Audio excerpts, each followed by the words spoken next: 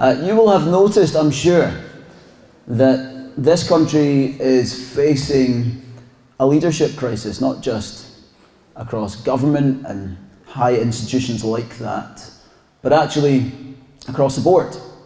We have terms now that have been made up called things like bare minimum Mondays, which means to ease the stress of a Sunday, you say, I'm only going to do the absolute bare minimum at work on Monday, and I'll try and get away sharp as I can. I don't want to take on any extra responsibility. Quiet quitting, have you heard that one? This whole idea that you don't quit your job, you just do basically bare minimum Mondays, but Monday to Friday. Then you've got conscious unbossing. So the whole idea there is that you never want to become a boss. I never want to take on a leadership position. I never want to take responsibility for other people. And I'm making a conscious decision that my whole career will not be shaped by pursuing management positions over other people. And actually, for many, this has become kind of virtuous. Like this is a good thing. 72% of Gen Z young professionals said that they would much prefer to do individual upskilling and avoid people management throughout their whole careers. 52% of them said they never want management. 52%. We've got a problem. I'm not surprised though, because the way that leadership has been shaped in this nation and in the West isn't always particularly healthy. It's often goal-orientated, about results and bottom lines. It's performance-based.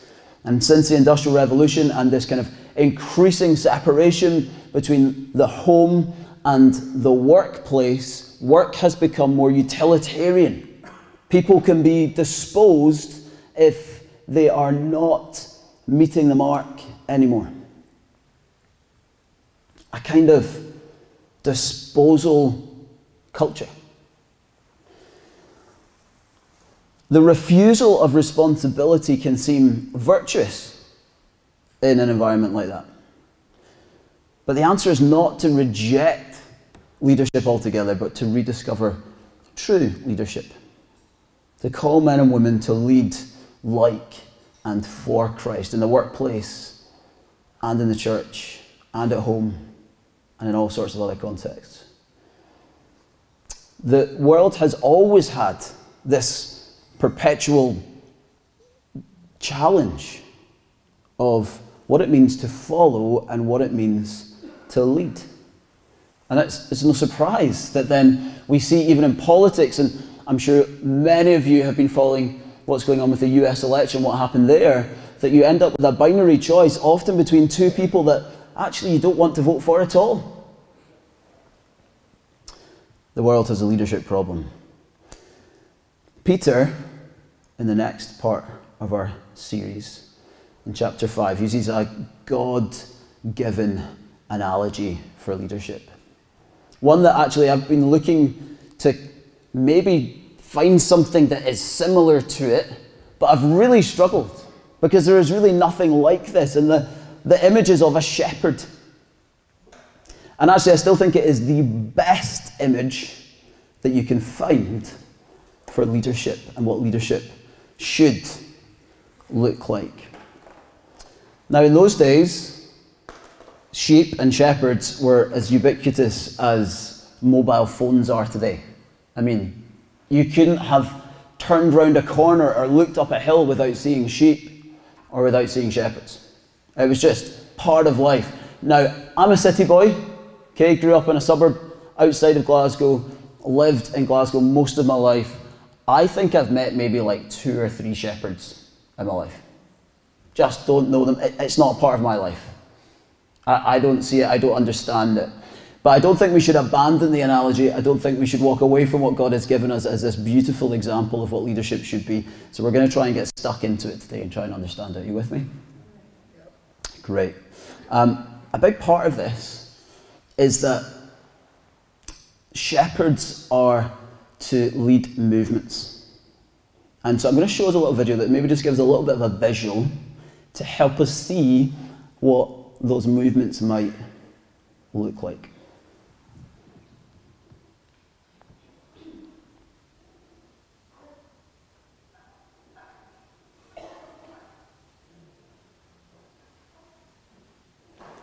It should be audio. I feel like I should do some commentary or something.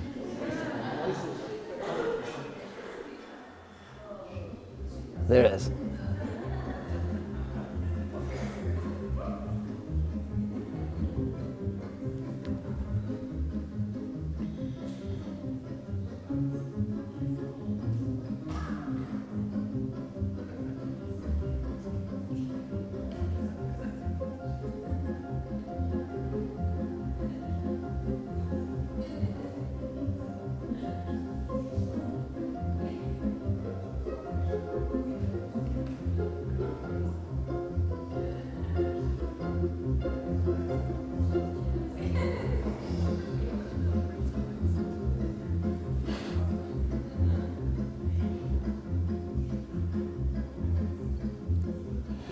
There you go.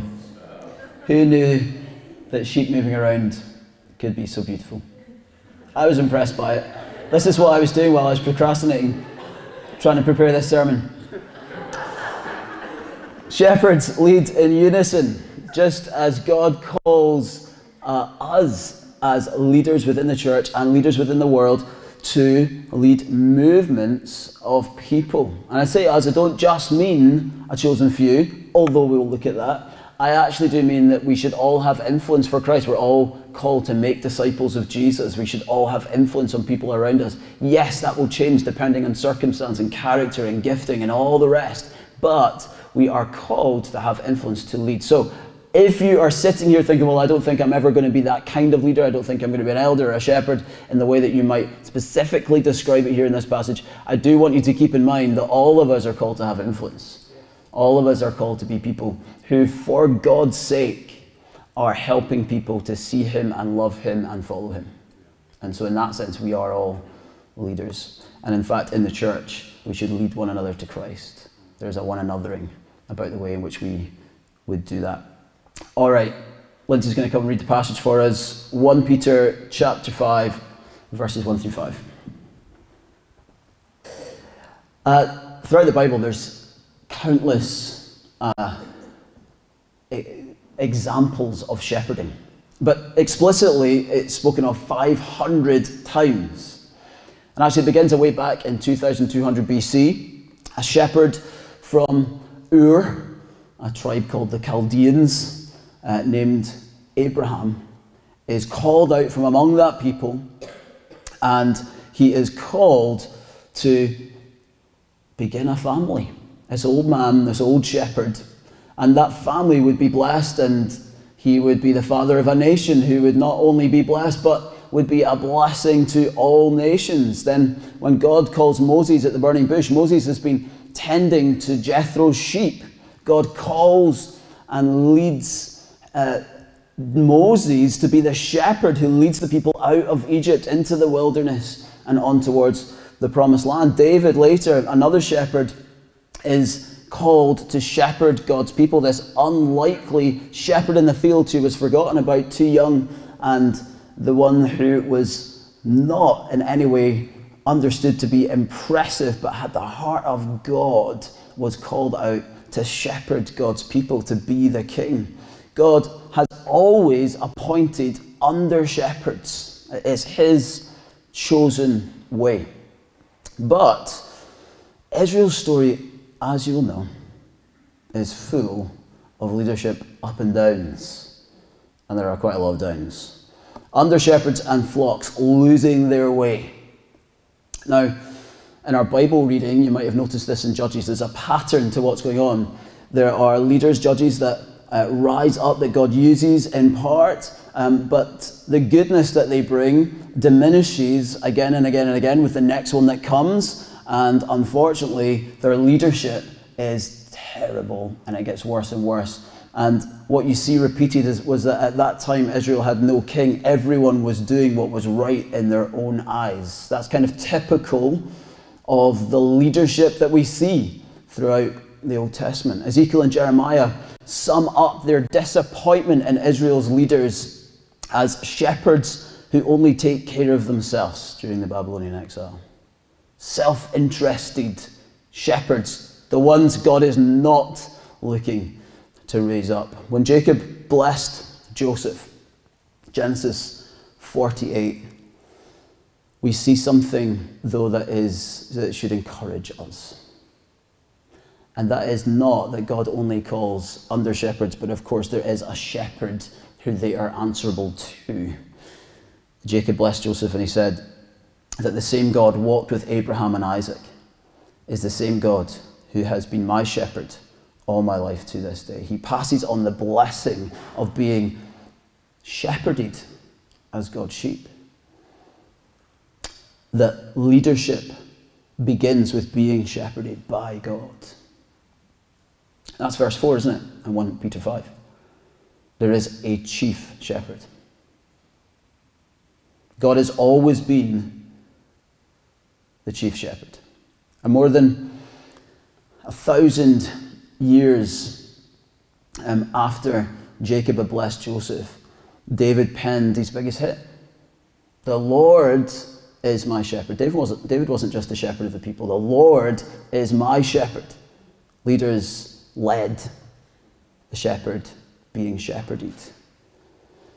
700 BC Isaiah says God tenderly cares for his people like a shepherd cares for his little lambs. We have a God who tenderly cares for us and who is the leader, the one we all should be looking to. And that's where we need to start. And God promises that he will then gather his scattered sheep together and take them home. Micah 2, I will bring them together like sheep in a fold, like a flock in the middle of a pasture. Ezekiel 34, for this is what the sovereign Lord says, I myself will search out for my sheep and seek them out. As a shepherd seeks out his flock when he is among his scattered sheep, so I will seek out my flock. Then, of course, Jesus comes along. Same hills. And he looks out and he sees not just sheep, he sees people. He sees a flock. And he says, you are like sheep without a shepherd. He has compassion on them. He sees them lost and hungry and mucky and thirsty. And he's come because they need a shepherd who would leave the 99 to bring them home, to feed them, to clean them, to quench their thirst. Jesus says, I am the good shepherd. Maybe today you're feeling thirsty. Maybe you're feeling mucky. Maybe you just need fed. And maybe you don't know where home is. Well, Jesus has come to take you home, to feed you, to cleanse you, to quench your thirst. And of course, that means that the best way to become a great leader, the best way in which we can see leadership redeemed, is to learn from Christ. Being led by him in the quietness of our hearts over time, to trust him, and to allow our inner life to shape our outer life. To not force leadership, but to be led beautifully by him in such a way that we want to lead like him when the opportunity comes. So we've got this great shepherd. That must be the context in which we see the rest of God's commands around leadership, and particularly pastor, elder, overseer. And that is what God is looking for in under shepherds. As he establishes the church, as he looks for the kingdom to advance, his chosen way is to take under shepherds, elders, and to call them to lead churches like he leads them and the church. He wants representatives of him. He's not looking for people to kind of make a name for themselves. He's looking for people who want to make a name for him. One of the few shepherds I've met invited me to his farm, which was nice. I was 15 years old playing a rugby team. It was like a district team, and there was this guy who lived out in the country, got on really well. He said, look, why don't you come, and there's a party going on, come for the weekend. All right, I will. And he lived on a farm, of course, that's what shepherds do. And he had quad bikes. And he used these quad bikes, yes, for us to have a great time and jump over burns and all that sort of stuff, but also to drive the sheep. And actually, the way that shepherds would do it, maybe here in this country today, is that kind of way. You get behind the sheep and shepherd the sheep, and you've got a dog doing its thing. I don't understand, but they're getting the sheep together, but they really are driving them from behind and pushing them forward. But one of the things you may have noticed in that video is a couple of instances where the shepherds weren't at the back, they were at the front. And actually, in the Middle East, it's always been that shepherds would lead from the front. A pastor tells a story of going out to Israel a few years ago and how he was just watching these shepherds. There was a few of them together, and they were taking these sheep through a gorge, and they get to the end of the gorge, and he's kind of wondering, what are they going to do? Are they going to keep walking together? Are they going to go in different directions? How are the sheep going to know where to go? And they get to the end of this gorge, and the shepherds go in different directions. And at first, the sheep look a bit confused, and then he starts to hear the shepherds calling. And somehow the sheep knew the call of their shepherd, and they would follow after their shepherd. They know his voice. Just like Jesus says, we will know his voice.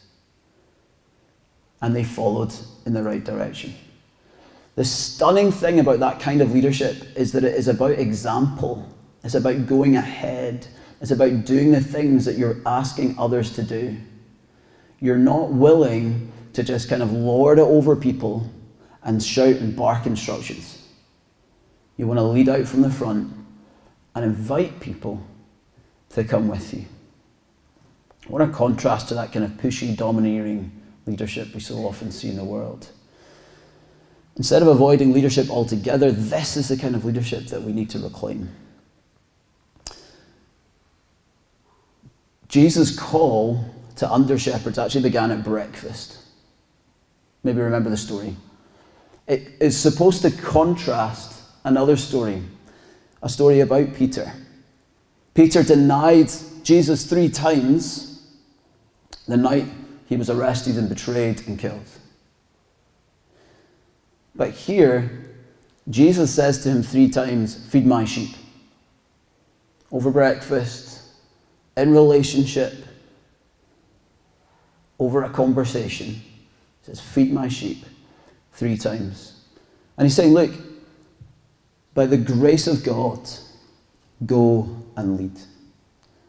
Not because you and yourself have all the power and the gifting and the ability, but because I am with you and I'm going ahead of you, because I am making you new, because I am the one who is leading out, and I'm choosing you to go and take this people and follow after me in the same way that you've seen me lead. That is the kind of call that we're looking for within the church. And that actually leadership in the church should exemplify what leadership in general should look like. Imagine people leading in the world like Jesus led. We want leadership to be so radically different here in the church than the world that people look to the church and go, wow, that is it. You guys are onto something that we're not onto. Something that is better for everyone. Something that is better for all people. Something that will not make people run from leadership, but actually, as they grow and mature, they would become the type of people who go, yeah, do you know what? I'm going to take on that responsibility because I care about other people. not because I want my name in lights. And so leadership needs to be we, not me. Verse 1, Peter addresses elders among you. I always think it's bizarre when churches make appointments by application, interview, and maybe a Sunday where you're preaching with a view. Now, that's not to be overly critical of other churches. In some cases, it's just the best they can do in a difficult situation. But actually, the ideal is that this would be relational and that it would be able to happen over a breakfast with somebody you already know really well. You're already doing life with them. You already see their character. You know something about them that's more than just about how impressive they can look over a weekend, but is actually about a life that is dedicated to Jesus. And you can see it because you've seen it day in and day out, week in and week out. The world wants crowd gathering, stock increasing, target smashing, cash grabbing, dynamic leaders. People who actually, unfortunately, are ready to be cancelled and crushed and discarded at the first mistake. So no matter how impressive they might look, the culture is, well, if you're not continuing to be that impressive, we will just cancel you. No longer useful, let's discard you. But God's not looking for results-driven executives, but love-driven shepherds. God wants loving leaders to move at the speed of relationships, to make disciples via moment-to-moment encounters, faithfully feeding people with the Word of God, pastoring in relationship. That's why the apostle says, we were delighted to share with you not only the gospel of God, but our lives as well. Our job is not done when we kind of sit down after we've preached. That's not pastoring. That's a performance. This has to be part of that pastoring, but actually it has to be in deep relationship. It doesn't mean that we will know everyone really well. Too big a church for that. But it does mean that each of us would know kind of what's going on, and we'd have different people that we can trust and know that are leading others, and that there would be leaders upon leaders, kind of layers of leadership through the church that naturally, organically takes place as people look to care for one another and love one another. And that we would be overseeing that, taking care of that, making sure that people are okay within that, that they are being looked after, and that they're being ushered towards more and more of Jesus. That they are being guarded from proverbial wolves, that the truth is being proclaimed, that people wouldn't be easily tricked by the world's schemes and its teaching. That they'd speak truth and correct because they love them more than fearing reaction or the hassle of it. Now, I hope it's obvious, but you'll notice that it's elders. Not elder, but elders. There's more than one. And they're to hold each other accountable, to do the work together, to follow Christ in his shepherding together. The New Testament emphasis is togetherness, not one guy, not like a CEO or a president. The guys have said to me, look, we would love you to facilitate the team, but the emphasis for us is very much on together. And actually, if the other guys say, Ian, we think you're wrong, then I'm wrong. That's how it works. And Peter, he regards himself here as a fellow elder.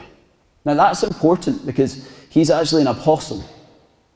And we can kind of confuse things there and make these kind of apostolic figures, people who are seen as a ministry that is separated from the local church, where their lives aren't being seen in the everyday. And that they can just kind of tour around churches and do their thing and that they can just then disappear for a while and not be seen, and then come back and do their thing at another church. And they kind of become like these, I don't know, marauding big speakers and impressive people that come in for a moment and then disappear. But actually the normative way of the New Testament is that apostles would be people who are rooted in churches. And so that's the way that we work here at Glasgow Grace. So we have people that speak into our church. We would call it apostolic ministry, and we try and avoid the word apostle because it gets a little bit confusing and people think it's something it's not. It is simply people coming and helping us and helping us to strengthen us. And by the permission of the church, we're inviting them in and saying, hey, come help us. One is Matthew Hosier, who comes regularly from Gateway Church. He's coming again in January with his wife Grace. We're on the phone to them a lot, asking them advice. We're seeing them next week down in Poole, a bunch of us who are going down for the UK Advanced Conference. And there's a relationship there. But they are very much rooted in their own church and have accountability there. And we know the people in that church. That's the church that sent us to plant this church. Do you see how it's got to be relational? We must watch ourselves, that we don't allow for leaders to get isolated and to do things their own way without accountability. It's so important that that accountability remains in the church. All right. They are, hopefully, about we, not me, but also grateful and not begrudging. Peter says, not because you must. Elders should normally love being with God's people. If you have an elder who is moaning about their role, you got a problem. Because they've got to desire to help the flock, to love the flock. And that's why it is described as a flock, a people brought together to move through life as one, to be on mission together. And so elders are within that group. They are first sheep and then shepherds. And together we're moving forward. So the flock's togetherness actually contrasts Isaiah's prophecy, his warning. We all, like sheep, have gone astray. Each of us has turned to our own way. You see that in the New Testament now, in the gospel, because of what Jesus has done, and because he is our chief shepherd and we're following after him, we now, because Christ has had the iniquity laid on him that we should have received, become one people, united by the suffering servant Isaiah said would come, and he came. 700 years after he said those words. So what should mark out the people of God, and certainly its under shepherds, then, is gospel joy. Because what really makes you, you, and me, is what Christ has done for us. And because of that, we want to passionately point one another to Jesus again and again and again and again. Peter in chapter 1 gives us this amazing example of what this looks like. So what we're looking for in leaders are people who are thankful, grateful. Not people who think, I suppose I'm a Christian, but it's more about I suppose I can lead people and get things done. We don't want people leading us like that. We want people who genuinely are joyful in the Lord because of what he has done for us. Beginning of Peter, and we see this from Paul in his letters as well. It says, praise be to the God and Father of our Lord Jesus Christ. In his great mercy, he has given us new birth into a living hope through the resurrection of Jesus Christ from the dead, and into an inheritance that can never perish, spoil, or fade. This inheritance is kept in heaven for you, who through faith are shielded by God's power until the coming of the salvation that is ready to be revealed in the last time. In all this you greatly rejoice, though now for a little while you may have had to suffer grief in all kinds of trials. Praise God, in other words. These men are people who are praising God. They can't help it. It just overflows out of them. They're thankful people. Those are the kind of leaders we want because they have a gospel perspective on the world. It's not fake. Do you see that at the end Though now for a little while you've had to suffer grief and all kinds of trials. By the way, there is no punctuation in the Greek here. This is just like one breathless sentence of praise. And at the end, he's still real about the circumstances being terrible at times. You might be sitting there with some terrible circumstances going on, but actually there is still gospel joy to be had. And so there's this gospel perspective that we want our leaders to have. Not fake, but authentic, bubbling over joy in the Lord. That's because their identity is in him. If their identity was elsewhere, they would be easily affected by criticism. They would be people we wouldn't want to follow. And criticism does come when you lead. We're not looking for cynical leaders. We are looking for joyful, grateful ones. There are also people who give and are not about gain.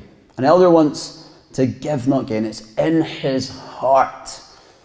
Because motivations do matter. We should care about the motivations of the hearts, our hearts, but the hearts of our leaders. They don't look for instant reward and reciprocation. They want a Christ-like leadership model lived out in their own lives. And the way that that often works is that they might get quite a lot of complaints coming their way, a lot of difficulty coming their way, maybe not always being greatly appreciated, but they keep loving and they keep serving and they faithfully preach the word of God and they keep caring about you no matter what. That's the kind of leadership we're looking for. Matthew 5:12 says, "Rejoice and be glad, because great is your reward in heaven, for in the same way they persecuted the prophets who were before you." Jesus expects this. He expects that actually it will be difficult at times, and he's not only talking about how it can be difficult relationally within the church, he's actually talking about how persecution first comes to leaders. I have a little bit of experience of this. It's tiny, it's nothing. I mean, you go to other parts of the world and you wouldn't want to call what the opposition I've received is persecution. And you will have received certain similar things, maybe in your workplace and sports teams and all that kind of thing as well.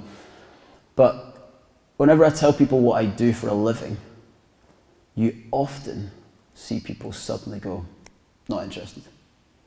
Just as immediate, you can see it immediately. They want to switch off, not talk to you, and you have to win them back, like really earn it.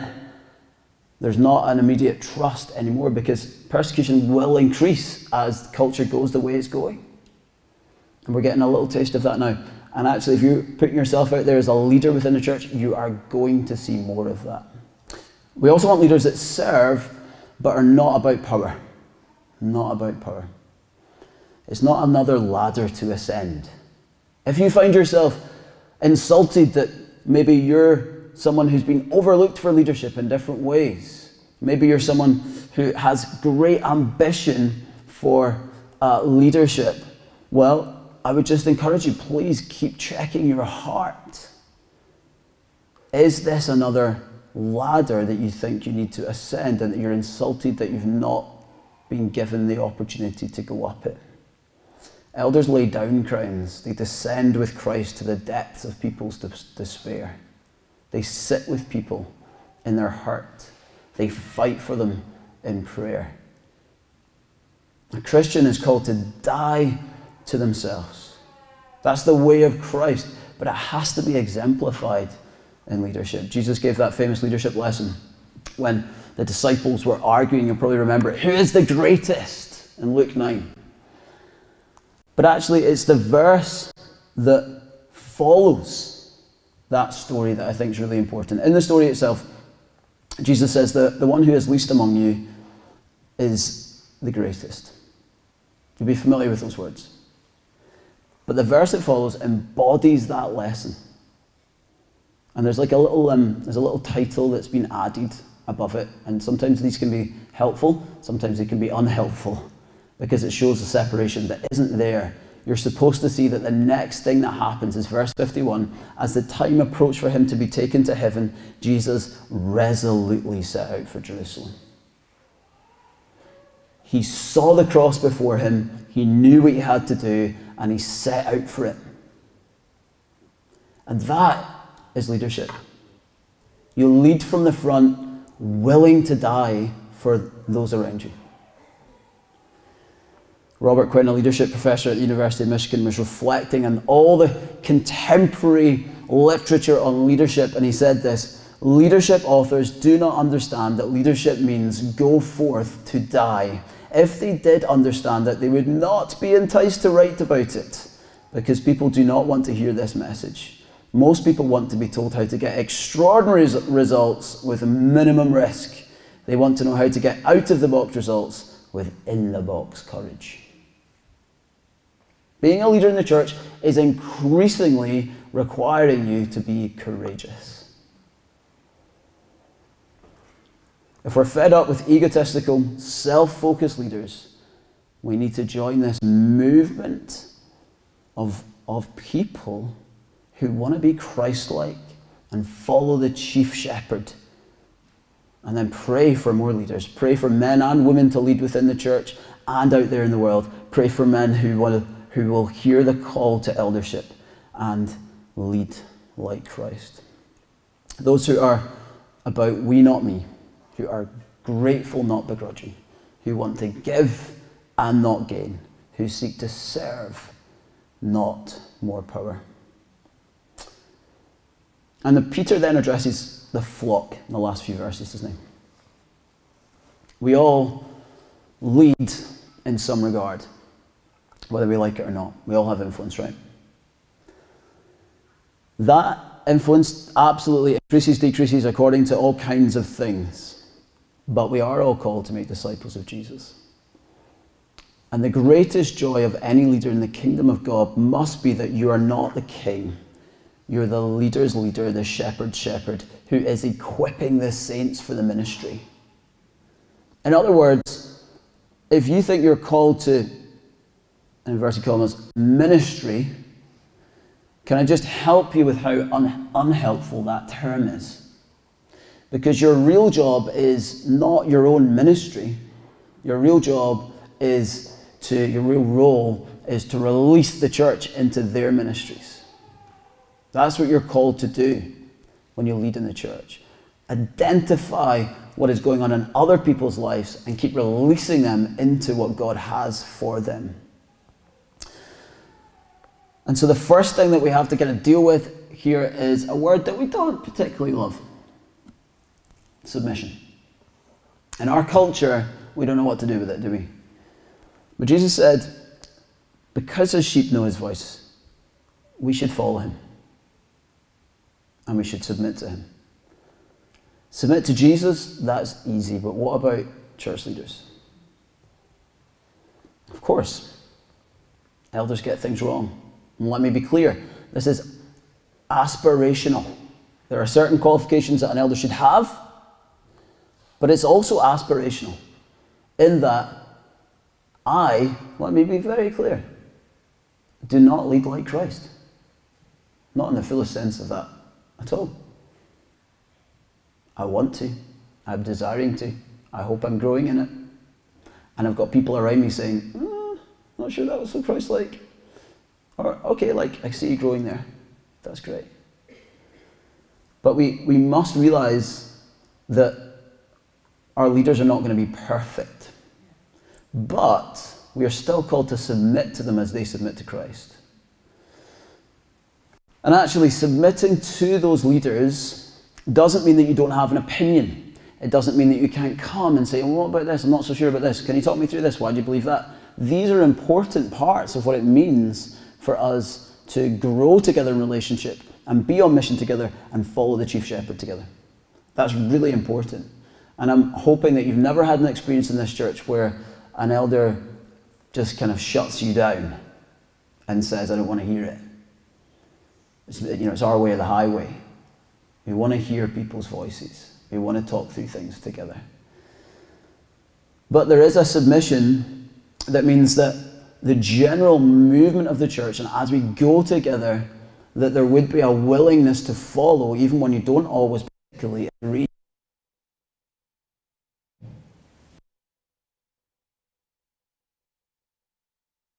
we find that we become more dependent people who are rejecting a form of individualism to do things together, even if we don't always fully agree. And the power of that is really important for how the church grows. And of course,